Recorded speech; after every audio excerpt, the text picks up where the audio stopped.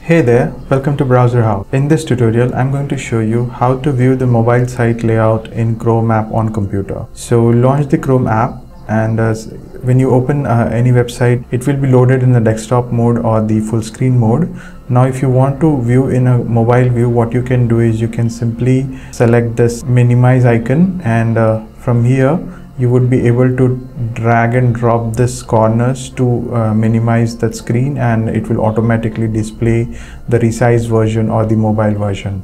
Now this is one simple way, but if you want, you can also use the different layouts or select the appropriate layout when you are testing in your mobile layout. For that, you need to enable the developer tools and then use the device switching options. For that, go to this three dot options, and from there you can choose more tools, and here you would be able to see this developer tools, which will open this developer mode. Here at the top you would be able to see this device toggle bar. Just select that, and which will automatically switch to the selected device or responsive mode.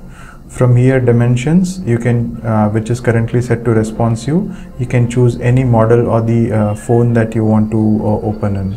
Say suppose I want to view this particular page, how it looks in Pixel 7. So I can just set the Pixel 7 and it will automatically set the layout in Pixel 7 with its dimensions.